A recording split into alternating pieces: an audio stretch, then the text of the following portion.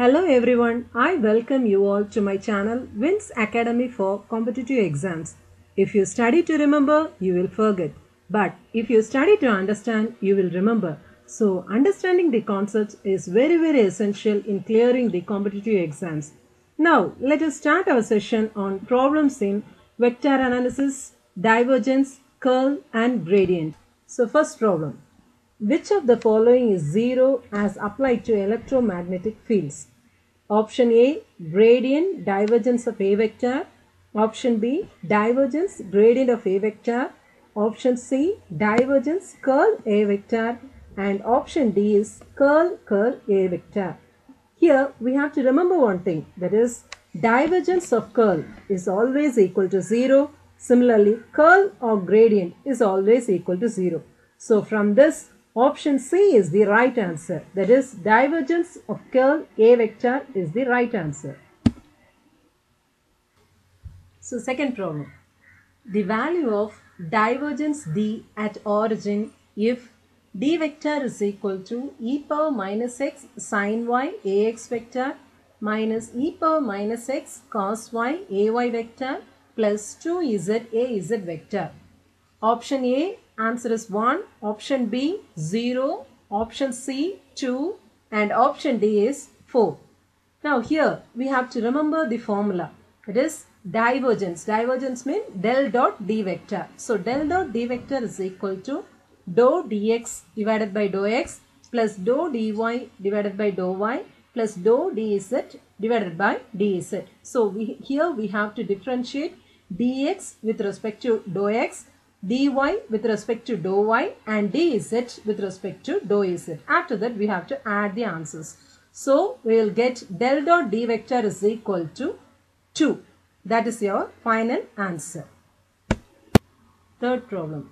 If A vector is equal to 2ix vector plus 4iy vector minus 3iz vector, then what is A vector dot ix vector plus A vector dot iy vector plus A vector dot iz vector? So here the ix vector, iy vector and iz vector are the unit vectors. So already we have seen, just we can recall it. Ix vector dot iy vector is equal to iy vector dot iz vector is equal to iz vector dot ix vector is equal to 0. That is, dot product of different unit vectors is equal to 0. If you are taking dot product of same unit vector, then its value is equal to 1. So from that we get the answer as 3. So it is option B. So fourth question. Which of the statement is correct? So here we have to identify which statement is correct. So option A vector cross B vector plus B vector cross A vector is equal to 1. Option B, Ix vector cross Iy vector is equal to Iz vector. Option C, Ix vector dot Iy vector is equal to Iz vector.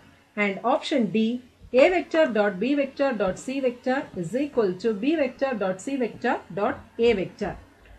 So already we have learned, just we can recall it. That is cross product of unit vectors. If you are taking the cross product of same unit vectors, you will be getting the answer as 0. And the different unit vector means you will be getting the remaining answer. That is Ix vector cross Iy vector is equal to Iz vector.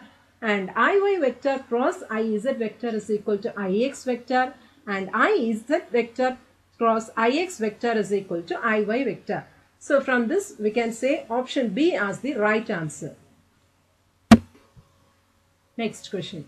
If R vector is equal to x ix vector plus y iy vector plus z iz vector is the position vector of the point x, y, z, and R is equal to modulus of R vector, what is the value of del R? Del R means here we have to find the gradient of R. So here we have to remember the definition for position vector. So position vector means a vector drawn from the origin to any arbitrary point P of x, y, z is called the position vector. Okay. Now del R vector is equal to dou R by dou x into ix vector plus dou R by dou y into iy vector plus dou r by dou z into iz vector. In the problem, it is given r is equal to modulus of r vector. So, modulus of r vector means it is the magnitude. So, how we will find the magnitude? It is equal to root of x square plus y square plus z square. So, from this, we can calculate what is dou r by dou x, dou r by dou y, dou r by dou z. That is, we are going to differentiate r with respect to x, y and z. And finally, find out this sum. So, the answer is option A, r vector divided by r. R vector is x ix vector plus y iy vector plus z iz vector.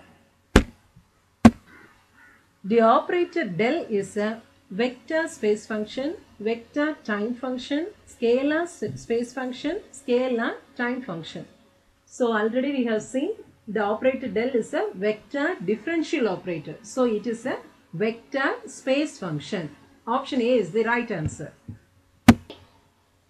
In this problem, given a vector field E vector is equal to 3x square yz ix vector plus x cube z iy vector plus x cube y minus 2z iz vector. Which type of field E is? Here they are asked to find which type of field. So already we have seen what is the condition for a irrotational vector as well as solenoidal vector. So if it is a solenoidal vector means then del dot D value should be equal to 0. So here if we find del dot E vector, the answer is 6xyz minus 2. So it is not a solenoidal vector. Similarly, if divergence value is not equal to 0 means then it is also called as divergence-less. So it is not a divergence-less. So finally we can find the curl of the vector, that is del cross E. So here del cross E is equal to 0. So it is rotational. If it is rotational, it is a conservative field. So the option D is the right answer, conservative field. If you understood the problems, kindly subscribe my channel and share with your friends. In the next video, we will see Coulomb's law. Let us understand and grow.